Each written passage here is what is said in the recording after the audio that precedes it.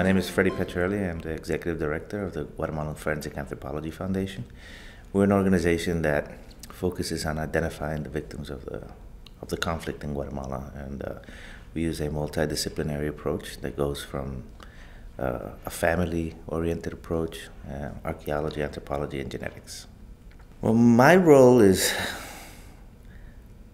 I created the organization, and I've managed to incorporate new sciences. So, for example, for many years we worked only with archaeology, then forensic anthropology. We brought in cultural anthropologists and psychologists to be able to gain the family's trust and have more access into their stories and what they were going through.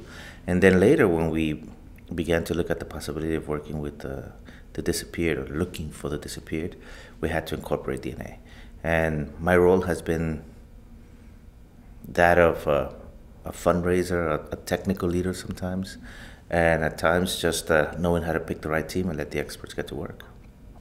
In my case, the organization goes back to when I got involved, and I got involved in 1995. I grew up in New York, and then I met Dr. Clyde Snow, and Dr. Clyde Snow had started efforts like the one in Guatemala and Argentina and in Chile. And he came to Guatemala in December of 1990 to review an autopsy file of the killing, the murder of Myrna Mack, who was a very renowned anthropologist and who had discovered that there was wrongdoing in the killing of the indigenous population, and she was assassinated for it. So Clyde Snow, with the help of Physicians for Human Rights, came and started looking, and then he realized really quickly that something else was going on in Guatemala, and that there was a need for forensics. When he started working, the crime scenes weren't documented properly. There was very little knowledge of the human skeleton, or of what it meant to recover or exhume bodies from a grave, how to document them as a crime scene, and forget about the process of identifying someone. That was just not important. And then not only was it not important because people were afraid of the perpetrators, but it was not important because the victims were indigenous. So racism had a lot to do with the way forensics started in Guatemala. It wasn't until Dr. Snow began a process of training and then eventually replicated what he had done in Argentina, which is got a young group of anthropologists together to form a small organization. At the time it was 1992, and it was called the Guatemalan Forensic Anthropology Team. I joined in 95, and that's when we realized that we needed to be a little more visionary, understand a little more about what we were doing. At the time, we had no idea that there were 200,000 victims. So it was one case at a time.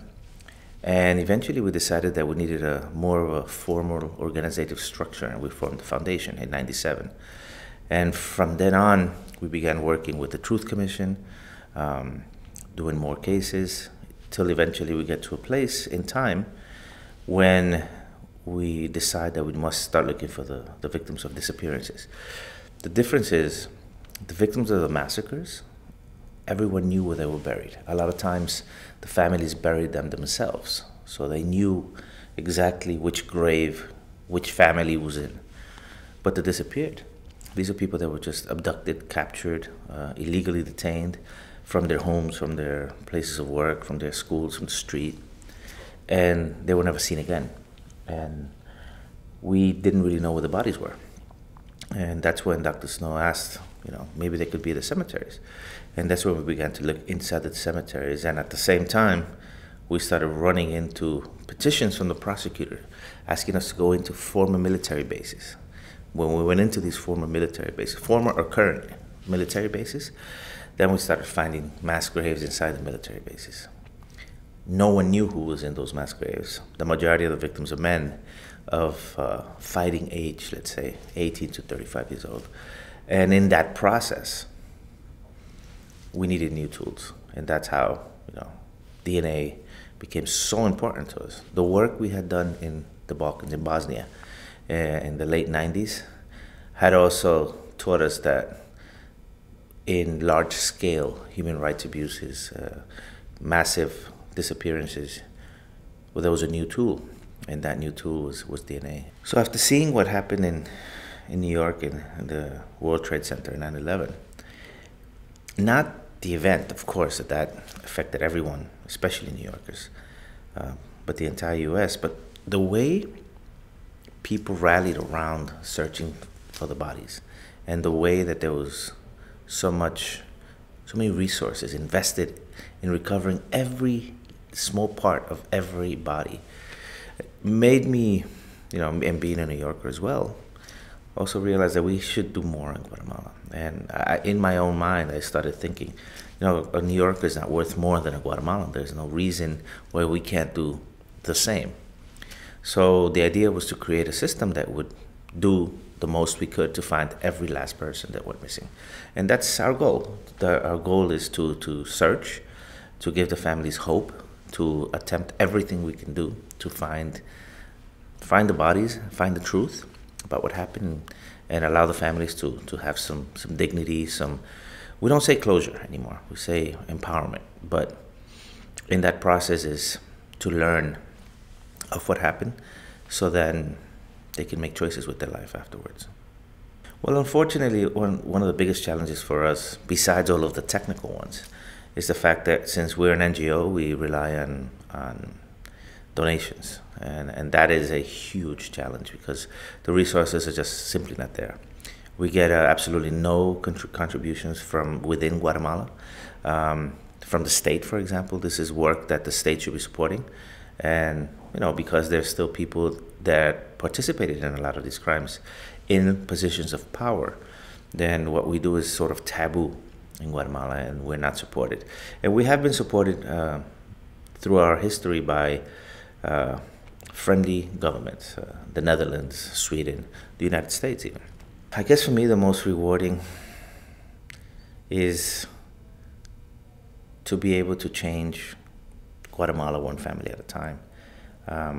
I do believe that we have empowered many families, and I'm very hopeful that someday these families will become replicators of this and will support other families. It's beginning to happen, but just to be able to see peace in someone's eyes after decades of not knowing, after decades of searching, it humbles you. It humbles you and makes you realize that you have huge responsibility, and that you are I'm very fortunate. I love what I do, and I don't think I could do anything else. And I chose it as much as it chose me. And Clyde Snow is a bit responsible for that, but we've come to the conclusion that this is what I should be doing, and I'm very happy with it. I guess the one thing that's important to understand is that Guatemala just happens to be one country that's almost a neighbor of the U.S., right after Mexico. But the things that happened in Guatemala 30 years ago are happening now. They're happening in Mexico, right next door. There's the migrants that have gone missing. This is an issue that's not going to disappear, and we should focus on understanding what it creates and the weight it creates for society as a whole. So we shouldn't turn our head and look the other way just because people are not the same skin color or speak the same language, and understand that a lot of these crimes are violations against humanity, against humans in general, and that providing assistance, providing support, providing donations, whatever you can provide to investigate these crimes or these situations will go a long way with the people that are suffering the most. And I think that's important to remember.